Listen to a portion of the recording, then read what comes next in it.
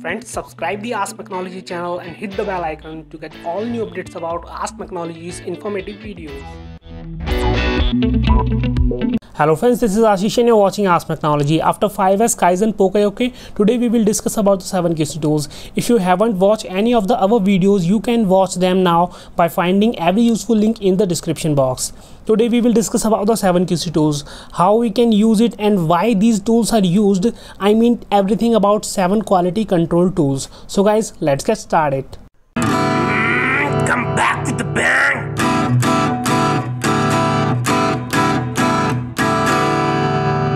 So friends, let's start the 7 QC tools. So the first question comes, what is 7 QC tools? So 7 QC tools are the basic quality control tools which helps in solving quality issues through data collection, analyzing data, identification of root cause and measuring results.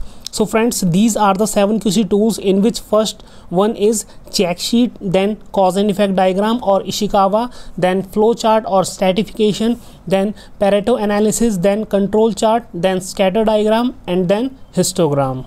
So friends, first of all discuss what is check sheet. Check sheet is a simple document which is used for collecting and recording data in real time at the location where data is generated. For example, we can see a check sheet is given here, in which a material or part is produced in X and Y shifts, and ABCD are the problems or defect which is generated during production, and these defects are occurred in several frequencies within time interval. So the purpose of check sheet is recording problems, and the benefit of which is we will get it in easy format. So friends, let us discuss about the cause and effect diagram, which is also known as Ishikawa because it was introduced by the Professor Ishikawa in Japan, and it is also known as fishbone diagram because it resembles like fishbone. So friends, in this we identify any cause of defect. It means which are the reason for defect generation. For example,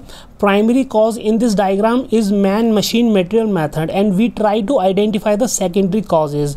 It also may have tertiary causes and sub clauses. So the purpose of generating Ishikawa is to identify various causes affecting a process and also help in reaching a common understanding of a problem when we work as a team. So friends, after this let us talk about flowchart, which is also known as stratification. Stratifications mean distribution. Flowchart is a type of diagram which represents any process step by step with the help of various kinds of box shapes and connected these with arrows. For example, a problem occur here, lamp does not work, a starting symbol is used here. After that we are using decision making symbol, in which we are look lamp is plugged in or not. If not, then we plugged in it.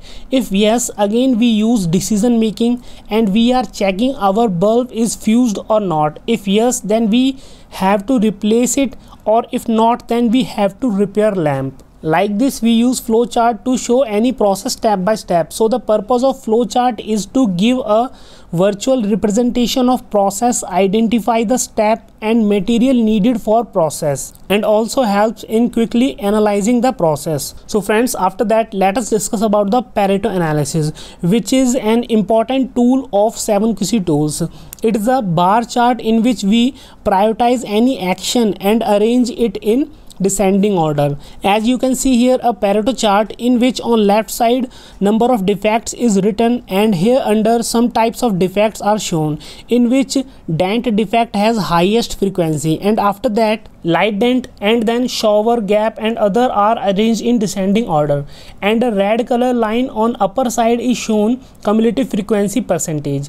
This is how we do Pareto analysis. It works on the 80-20 rule, as our 80% problems occur due to the 20% causes. So in my next video I will explain in detail about what is Pareto analysis and how we can create Pareto chart in Excel. So friends, the purpose of Pareto analysis is to sort out the vital fews from the travel many. After that let us discuss about the control chart. What is control chart? So a control chart is a line graph used to display the variation on time ordered interval. For example, a control chart is mentioned below, in which upper control limit is mentioned above and lower control limit is mentioned below in blue color. Process average is mentioned in between these lines. On left side, measurements are given and time is mentioned at the bottom of the graph. So we are measuring how our process is running in each interval of time. A center line is given at the mid of the graph, which analyzing pattern that how is our process is running with respect to center line. So the purpose of control chart is to indicate whether process is in control or not, and also ensure quality level of our product. It is also helps to identify the dynamic or spatial causes of variation. So friends, after that let us discuss about the scatter diagram. Scatter diagram is a tool used to study the possible relationship between the two variables. As you can see, there is a scatter diagram. Here strength and air pressure is mentioned on the left side and bottom of the graph respectively. Here under pressure is increasing and here on the y-axis strength is increasing. So here you can see the relationship between them.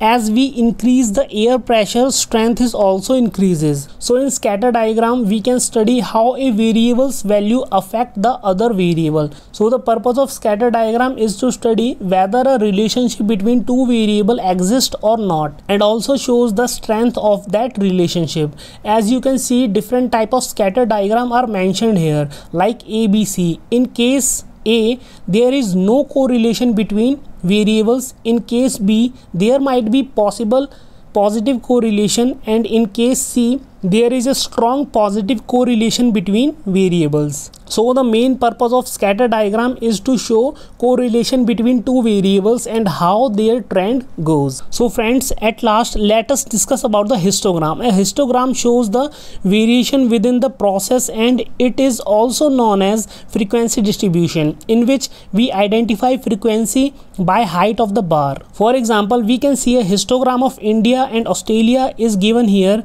in which x-axis shows over and y-axis shows runs per over, and falling of wickets are also shown here in red dot. Bigger the bar, more the runs are scored in that over. So friends, the purpose of histogram is to identify frequency distribution. It shows that in which frequency have any event occurred in any interval of time. For example, you can see many histograms are here. A general type of histogram is made with normal distribution. A combo type is also there. After that, positive skew type is there. At the bottom, isolated peak type is also there because there is a gap. Both peaks have separated. A twin peak type is also there, like two buildings are standing opposite to each other. Thank you.